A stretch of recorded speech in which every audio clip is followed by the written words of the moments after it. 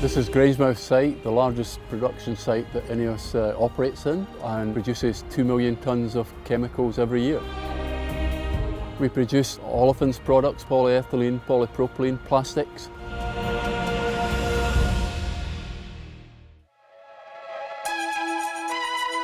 We get a mixture of ethane, propane and butane, primarily from the North Sea. Then we crack it in the furnaces where the temperatures can get to 1100 degrees, and then we compress it and chill it down so that we can have high purity products for our customers.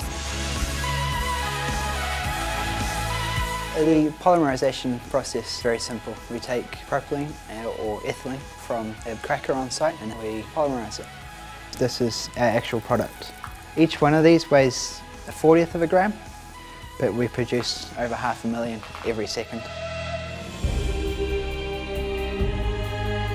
The polymer we produce is turned into all sorts of things, including insulation for electric cables, water bottles and food cartons, buckets and pipe. All of that is building the foundations for the infrastructure that this country and the world is built on, like the clean water that's delivered through plastic pipes, the gas that's delivered safely to our homes and our hospitals, the electricity through the transmission lines that is insulated by our product.